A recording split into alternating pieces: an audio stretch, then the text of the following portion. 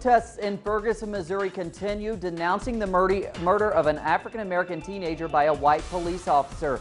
Despite the lifting of the curfew implemented by Missouri Governor Jay Nixon, 31 people were arrested overnight as residents have continued taking to the streets. Nixon called in the National Guard yesterday, while U.S. Attorney General Eric Holder will visit Ferguson Wednesday to look for an end to the violence. The case has prompted a national debate revolving around race and law enforcement. Based on eyewitness reports, 18-year-old Michael Brown was surrendering to police when he was shot. A second autopsy ordered by the family confirmed that the teen was shot 6 times, including twice in the head. The family's lawyer explains that the autopsy details will help the Attorney General gather evidence against the police.